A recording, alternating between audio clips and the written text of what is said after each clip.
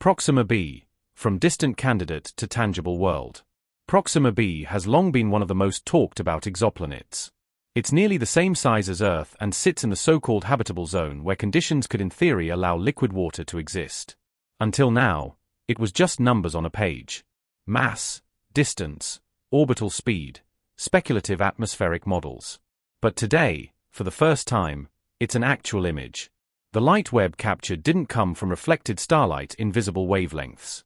Instead, it was the planet's own heat detected in infrared, a subtle but decisive confirmation that we are seeing the world itself, not just inferring its existence from its gravitational tug on its star or the slight dimming during a transit. This is no longer a point on a chart or a clever guess. It's a real place.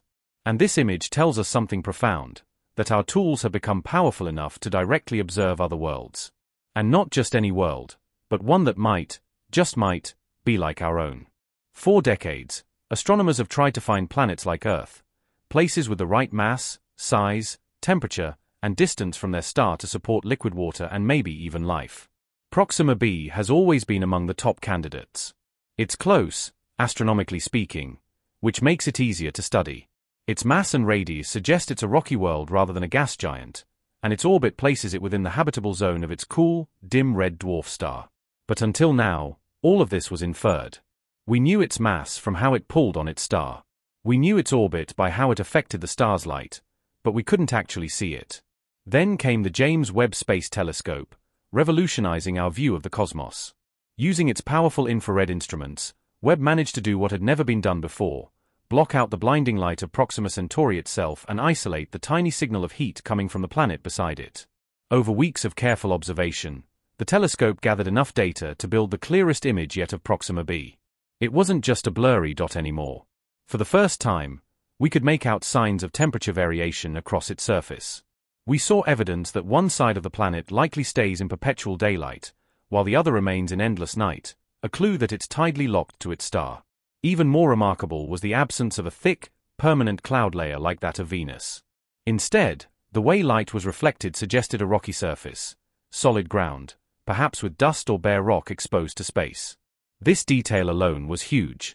It told scientists that Proxima b isn't just theoretically Earth-like in size and orbit, but likely has a real solid surface where, under the right conditions, liquid water could flow.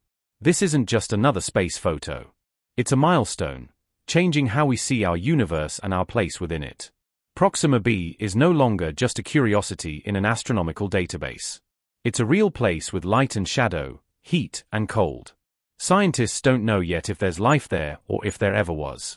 But for the first time, they can look at the planet and say, we've actually seen it. That in itself is history in the making.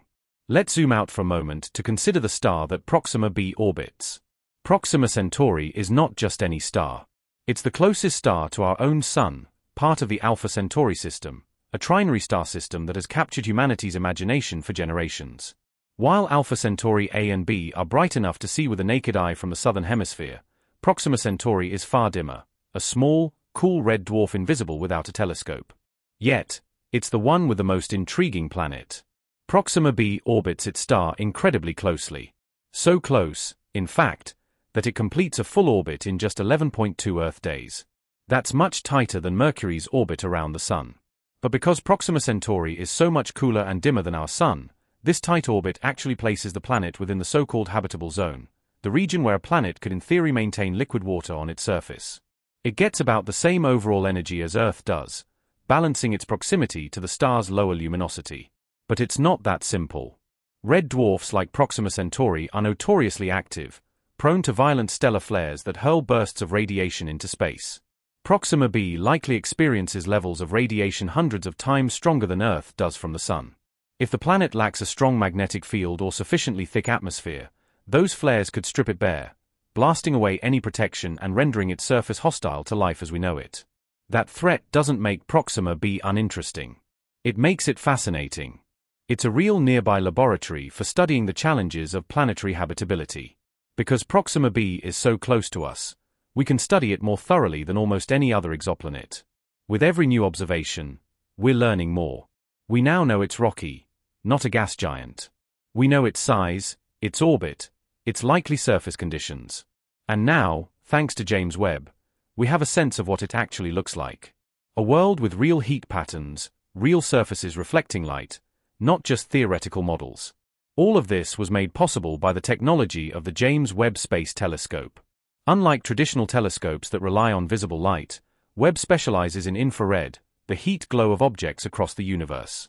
This lets it see through cosmic dust and, critically, separate the faint glow of planets from the overpowering glare of their stars. Using advanced instruments like NIRCam and MIRI, Webb didn't just take a single snapshot. Instead, it painstakingly collected tiny amounts of light over weeks, stacking data to reveal what was previously lost in noise. In Proxima B's case, that meant pulling its feeble heat signature out from behind the much brighter light of Proxima Centauri. The result was not just a simple image, but a detailed measurement of the planet's temperature differences, surface reflectivity, and possible atmospheric retention. Webb even observed that the planet is probably tightly locked, with one side facing its star in perpetual daylight while the other remains shrouded in night. This dynamic means that while one hemisphere may be scorched, the other could be frigid. But in the twilight zone between, conditions might be more temperate and stable, perhaps even suitable for life. Another tantalizing clue from Webb's data is the possibility, still debated, of an atmosphere. The heat on the planet doesn't seem to vanish instantly from the dayside, suggesting there might be some thin layer of air redistributing that energy. An atmosphere would be critical, not just for stabilizing climate, but for shielding the surface from deadly radiation and perhaps even allowing water to exist. Scientists are also scanning the data for even more subtle signs, heat from volcanic activity, or even artificial lights on the night side. Evidence, however faint, of technological life. Nothing of that sort has been seen yet. But the fact that we can even ask these questions speaks to how far our capabilities have advanced. Now that we've seen Proxima b, scientists are dissecting every pixel of Webb's data to learn more about its true nature. The surface reflectivity suggests rock and dust rather than ice or gas. Its thermal profile tells us about the interplay of stellar heat and possible atmospheric retention. Even subtle color variations in the infrared data give hints about surface composition, texture, and mineralogy. This isn't just guesswork anymore. It's direct measurement, turning what was once a ghost in the data into a place with its own landscape, climate, and potential for harboring life. In the end, Proxima b is not perfect. It may be blasted by stellar flares and stripped of its atmosphere. It may be dry, cold, or sterile. But it is real. It's nearby. And it's possible. For humanity, it's the best shot we have at finding another Earth-like world in our cosmic backyard. This single image from the James Webb Space Telescope is far more than a technical achievement. It's a profound shift in perspective. It reminds us that the universe is not just abstract numbers and theoretical possibilities, but a collection of real, tangible worlds waiting to be explored. Proxima b is no longer a distant mystery. It is, for the first time, a place, and that changes everything. This discovery also redefines our sense of cosmic neighborhood. For centuries, the stars were distant, unreachable lights in the sky, and planets around other suns were the stuff of speculation and fantasy. Now, with Webb's precision, we're turning those fantasies into maps. Proxima b is just over 4 light-years away, practically next door on the cosmic scale, and it's no longer an abstract goal for future explorers, but a real target for planning. Future telescopes and missions will refine these observations, perhaps even detect atmospheric composition directly, sniffing for water vapor, oxygen, methane, or other potential biosignatures. The dream of one day sending robotic probes or even crewed missions using technologies still on the drawing board feels slightly less impossible when you can see your destination. Webb's image of Proxima b doesn't just tell us about that one planet. It invites us to imagine a future where the stars are not so distant after all. It opens a door, not just to a world, but to a new era of exploration where we no longer rely solely on mathematical inference or indirect observation. With this image, astronomy steps into a new frontier, exoplanet cartography. No longer content with detecting planetary wobbles or shadows during transits, we are now beginning to sketch outlines, detect temperature gradients, and sense atmospheric clues. Every byte of data from Webb's observation is a building block in constructing a more detailed picture of Proxima b, and potentially of other rocky exoplanets orbiting nearby stars. The implications ripple far beyond one planet. If we can do this with Proxima b, we can repeat this technique with other close targets like TRAPPIST-1e or LHS 1140b, assembling a catalogue of actual images of potentially habitable exoplanets. Moreover, This discovery helps refine our definition of habitable. It's no longer just about orbiting in the Goldilocks zone. Habitability involves complex interactions: magnetic fields, atmospheric chemistry, surface composition, geological activity, and energy balance between day and night hemispheres. Proxima b forces us to consider how life might evolve in harsh environments, enduring high radiation or existing in twilight belts where temperatures might be stable. If such a world can exist with even a sliver of potential, then it suggests life may be more resilient, more adaptable than previously imagined. There's also a philosophical transformation underway. For millennia, humans looked up and wondered if there was anyone else out there, if Earth was alone in its capacity to host life.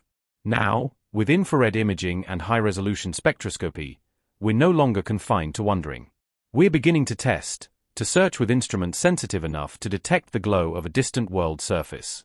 It brings the cosmos into sharper focus and makes the unimaginable tangible. Proxima b is not only a planetary neighbor but a mirror held up to our own world, reminding us